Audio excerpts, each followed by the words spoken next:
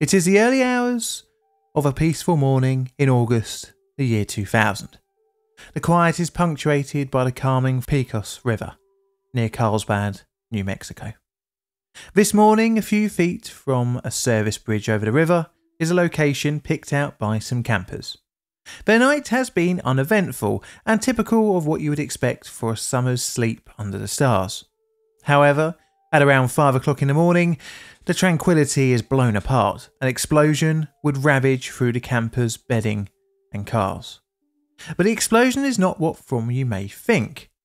It's not a camping stove, but from a gas pipeline that bordered the site. Today, we'll be looking at the Carlsbad pipeline explosion. My name is John, and welcome to Plainly Difficult.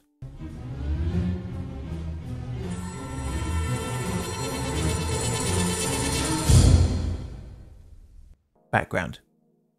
Pipeline explosions have become somewhat of a staple on this channel. Personally, I find them very interesting, as when they fail big.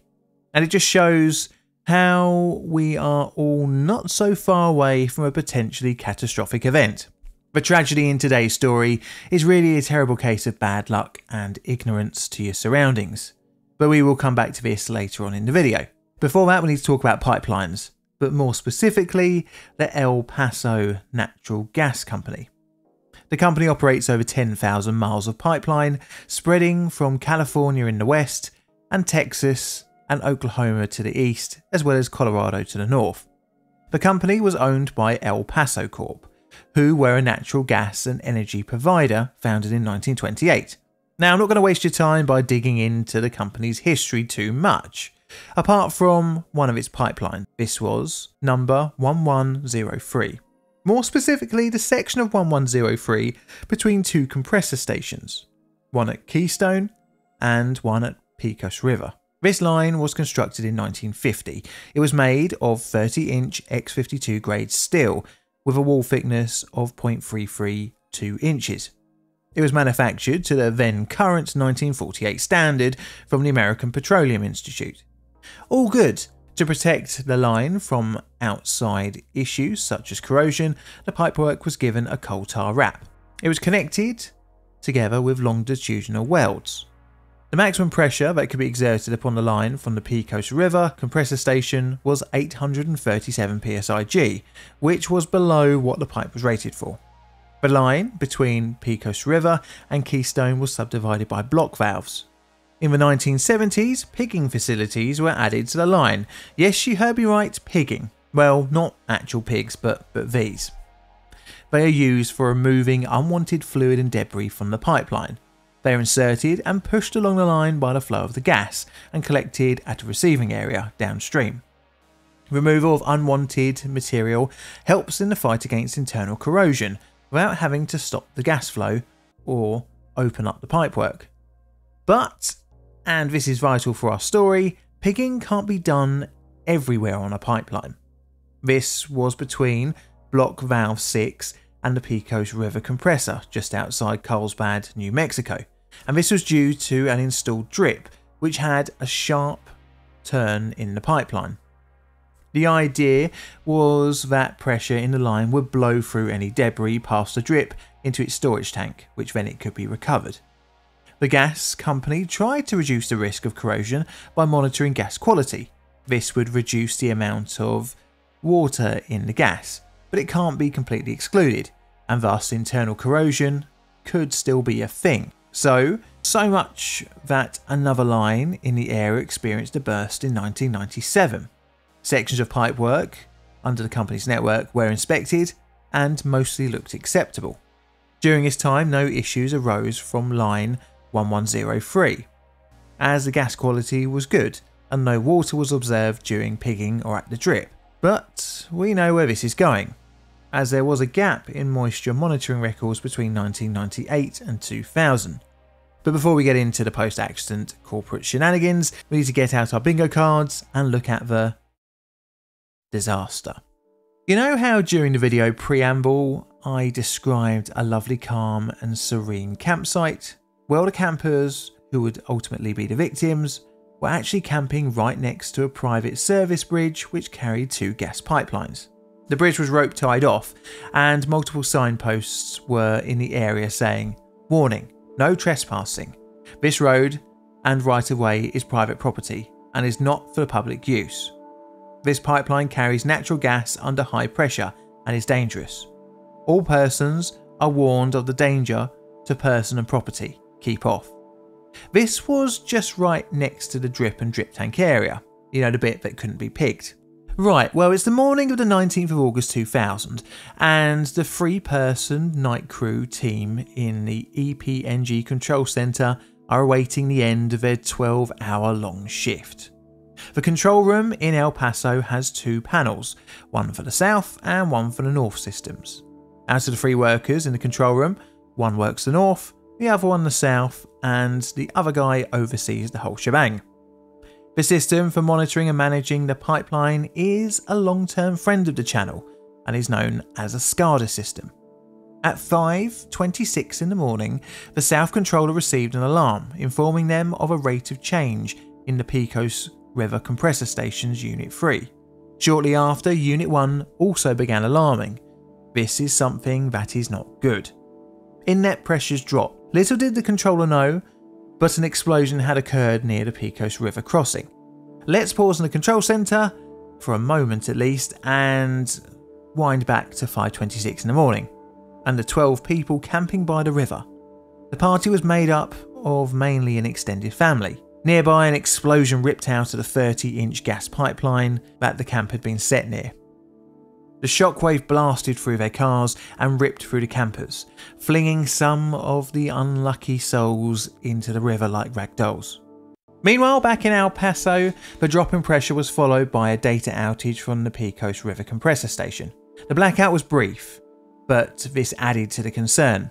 The control room called Pecos River District Station to dispatch staff to the compressor station.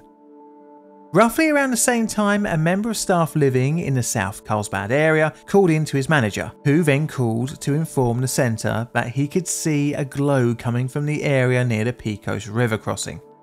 The staff member left his home and made his way to the source of the glow. At 5:44 in the morning, the South Controller called the Keystone Compressor Station and requested they shut down all their units, in hope to stop the flow of gas. Now, the controller was pretty sure that a blowout had happened, but following another data blackout, he wasn't sure which line, as where the explosion occurred there were 3 lines at the river crossing. A few minutes later, the controller called the El Paso fields and requested they shut down the South Carlsbad compressor station. Back to the Pecos River, and within minutes of the explosion, multiple 911 calls came in to report that something very explodey had happened. At around 5:45 in the morning, a pipeline lead operations specialist reached the site and began operating isolating valves. Another staff member arrived shortly after, and they closed block valves on lines 1103 and 1110. During this time, around an 80-foot high tower of flames was bellowing from the ground. They eventually made it to block valve number 6 for line 1103, and after it was closed, the flame tower was reduced. All during this time, the campsite was not known about, and thus the presence of casualties went unnoticed. One of the 2 men, after the flames dropped, saw a couple of damaged pickup trucks. This was at 6:21 in the morning. By now, more pipeline staff had arrived, and the all-clear was given to ambulance and fire crews. Although the fire was now out, efforts quickly switched to finding and treating victims. 6 of the campers were flung into the river and subsequently dragged out by emergency responders, with the remaining 6 lying around the ruined campsite. Of the total 12, 6 were found to be still alive and were helicopter evacuated to hospital, but sadly, all would succumb to their injuries. Gas had to be supplied from storage areas to keep the line in operation, whilst the explosion site was investigated and repaired. The explosion and resulting fire created a 51-foot wide by 113-foot long crater. Around 49 feet of pipeline had been ejected into different places, one section being launched over 200 feet away from the crater.